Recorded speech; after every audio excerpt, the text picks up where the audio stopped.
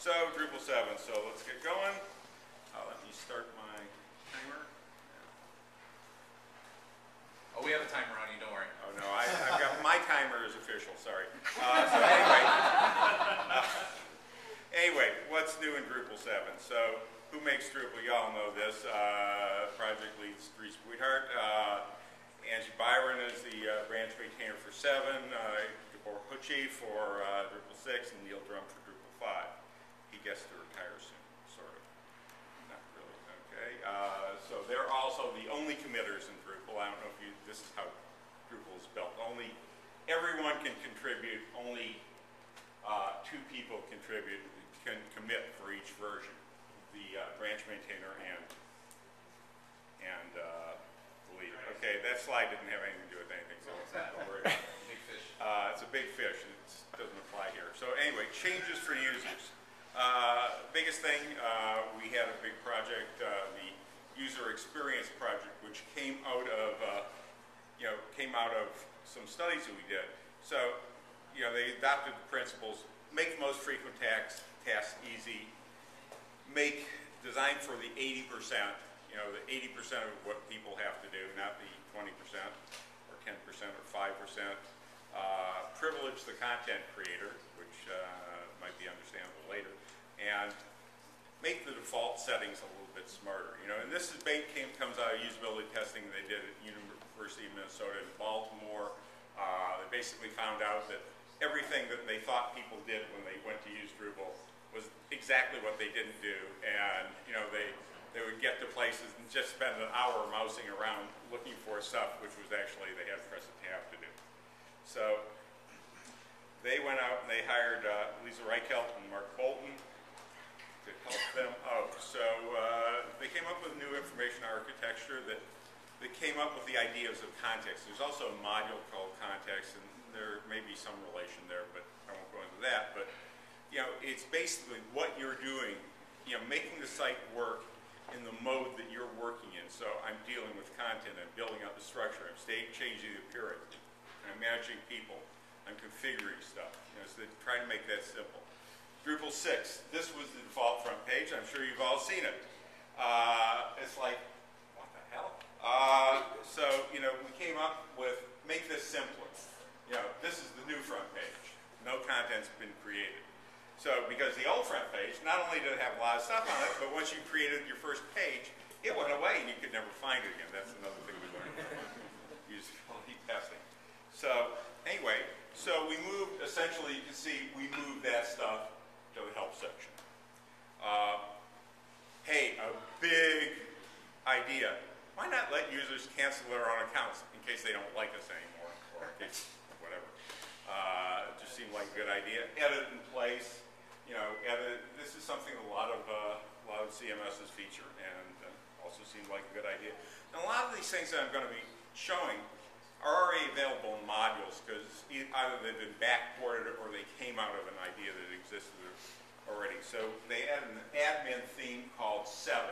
Not Drupal 7, just 7. It's a fairly plain theme, not an ultra plain theme, but a very usable theme that allows you to get your work done. They add toolbars and shortcuts. It's not exactly like admin menu. It kind of looks like it, but it doesn't really work. You can still use admin menu. But it has a contextual toolbar that lets you add specific things. You can add things to the toolbar. You can configure it to work the way you want to, or it'll just work in a fairly sensible way right out of the box. Administrative dashboard. By the way, these little things are alcoholic. They're pretty cool. So we have an administrative dashboard. So you can drag things onto it, drag buttons onto it. This is the part that you configure to make it work the way you want. Does that save per user, or is it global? They don't have time for questions, Chris. Sorry. Questions are later. Yeah. You can answer that question later. So anyway, also overlays. So, this is another extension of the whole context ideas. You don't move off the page to do stuff. You don't zip around from page to page. And everything isn't just expansion and contraction of sections. So we have, where things really don't fit that mode, we have overlays. place where this is actually a window that sits on top of the page. I don't think you can really see We'll that. have demos of that later. Pardon? Today. There'll be demos of everything sooner or later. Vertical tabs, you know. Instead of, you know, Drupal 6, we had these little arrows that you click on, open and compress things. Here we have vertical tabs. It makes it a lot smoother to work with. Modules, permissions. Permissions now have, you can access permissions from the module screen, and permissions are more human-friendly. They have readable names. We try to make them make sense from one thing to the other, from one module to the other.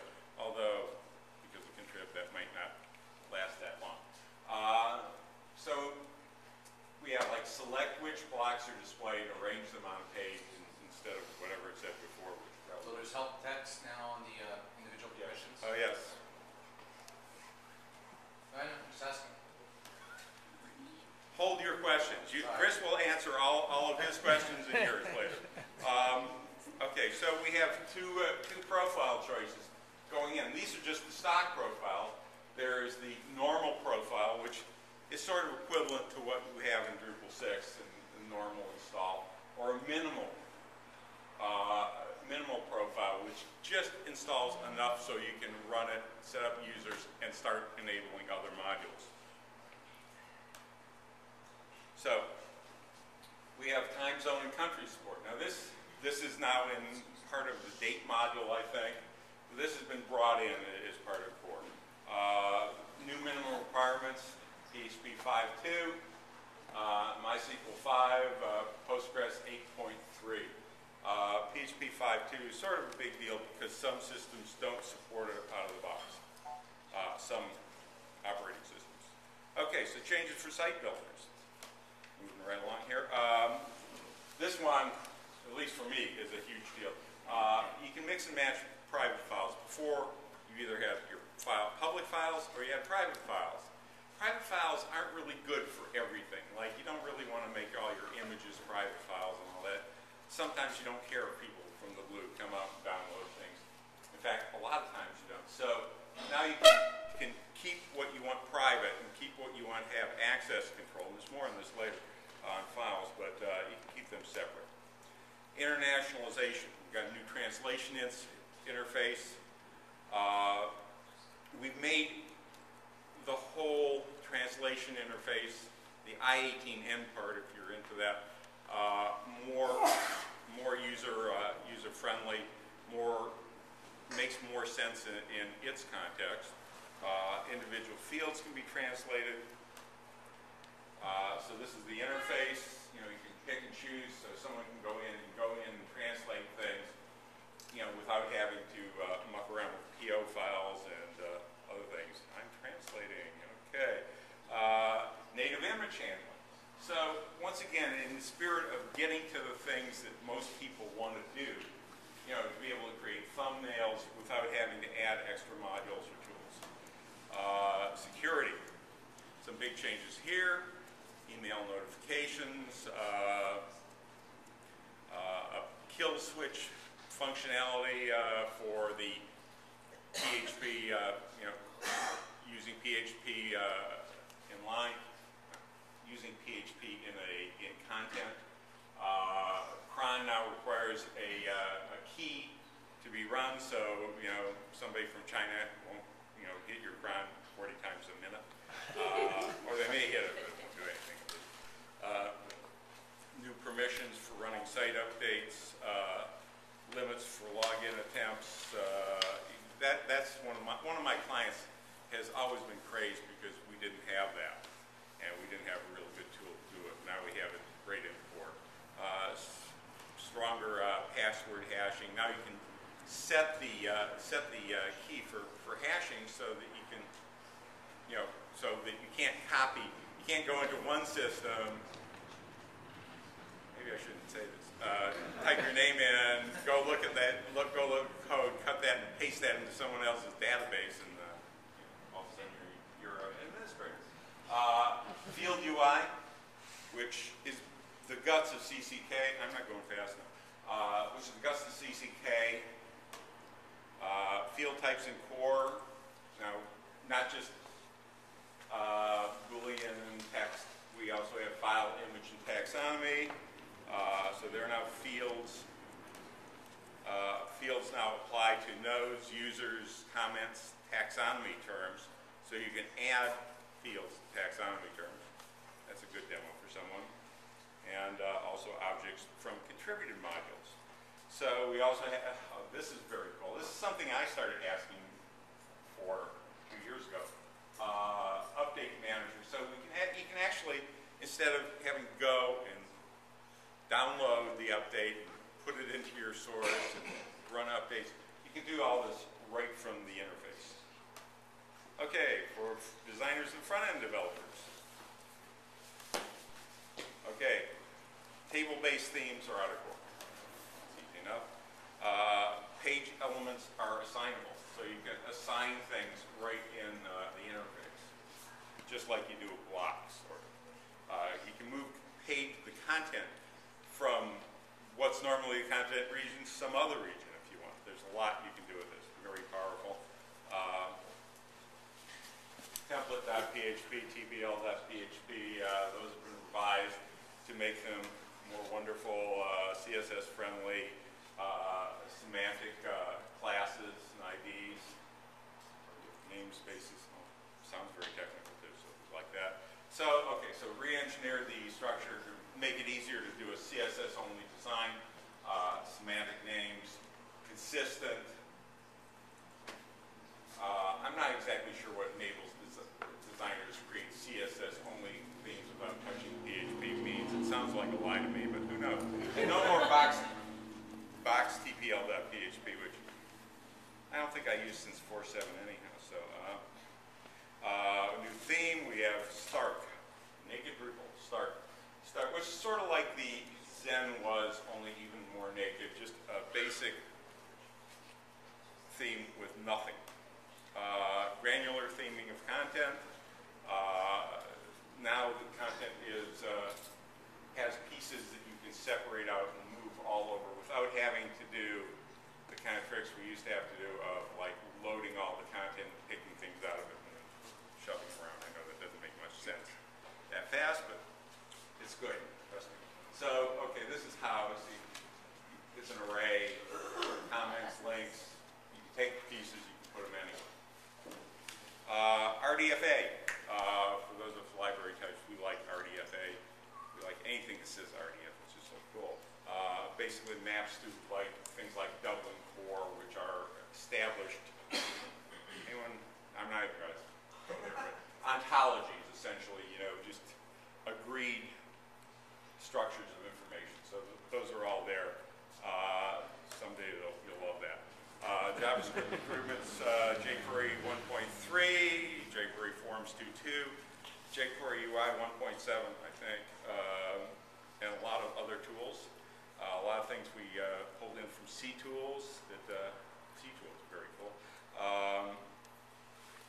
And made it easier to use jQuery along with other frameworks. And more stuff. Changes for coders. Cristofano's favorite thing, simple test. We've got that, which allows us to do automated testing on testing.drupal.org, so we can, in theory, cut out some steps and make it quicker to get things into production. And exciting, database, the next generation. Wow. I heard somebody talking about Spring Hibernate before back there. So PHP now has a more fully formed database abstraction layer in PHP 5.2. So we're taking advantage of that. And this is where the thing about supporting Oracle, things like that come from. In reality, supporting Oracle would not be a walk in the park, but probably could be done. It also, probably more importantly, has better support for master-slave replication. All these things, a lot of these things really lead to making it easy to do a very big site, which is all of a sudden become pretty important to us. you know, we have static select queries, which look pretty similar in Drupal 7 to what they look like in Drupal 6. We also have a new kind of dynamic query, which really, you know, puts things into arrays and you know, makes use of that abstraction layer. Okay, so we have hook query. You know, we've gone from hookdb rewrite SQL, which is a black hole from hell, to now our new wonderful springtime in the world hook query alter. And file system, another big one. Files are first-class objects. This means that, you know, files aren't just something sticking in a folder somewhere that maybe or maybe not you can find. They're things that actually are part of the system. So there's new routines. There's hook load, hook file load, file save, file move. All these things, hook file dash or underscore whatever, that let you do a lot of things that you could not do before without using a lot of other modules, or like we do in one of our systems, we use a whole other file structure called file frame. Don't have to do that now. Hook file alter, hook file URL alter also lets you support CDN. So if you want to store some of your files on S3, no problem. So also, as part of the stream wrapper support, is also part of that. So, you know, you can declare things as public, private, temp. You can declare where those go. You can go to S3, go Flickr, go wherever you want. Well, maybe not wherever you want to go, but wherever you can go. I think I need to close this. What am I doing? Oh, I have 3 minutes left. Oops. APIs, we've got field API, image API. You get that lesson? We have a registry. We wanted to get functions into the registry, but they didn't make it. So we did get classes and interface. This just makes it easier to build a high-performing system. Class registry, more on that. So other things, speed and stability. Proxy and reverse proxy support. We've done a lot of profiling to get little bits of advantage. Smarter look ahead. Default use of NODB, which is, I won't even talk about that. There's a whole other set of issues with that. Node access improvements. I'm going to stop there. Install profiles. Well, install profiles have always been a dream. We've had install profiles for a long time, but they have not been usable. Drupal 6 was a tremendous improvement in install profiles, but still nobody used them because they were still a black hole from hell. So Drupal 7 has a more sensible and usable install profile system, so you'll actually be able to build a usable install profile that you can use more than once, which is sort of the idea. DC7CX, it's the pledge. You probably, if you go from module to module, you'll see this pledge where folks are pledging to have their module ready when Drupal 7 is ready. Unfortunately, Views hasn't signed that pledge, so you know everything else is pretty moot. So here's the bottom line. You know, geez, I am on slide 63. Holy, you know. It's easier to get started. You know, just check the requirements, download it, create the database, and install. You know, we've sort of moved ahead. You know, it's not a one-button install yet, but I started with 4.5, and believe me, you know, 4.5 was not easy to get going.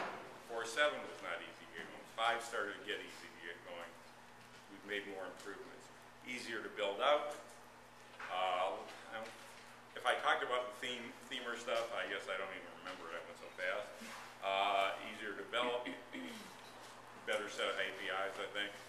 And with things like RDFA, it's easier to integrate with other things. RDFA gives you the ability, gives you abstractions that can be consumed by almost any other kind of system that understands it. So anyway, thanks to Angie Byron for a lot of the slides. And that's it. Amazing. And I have 2 seconds left.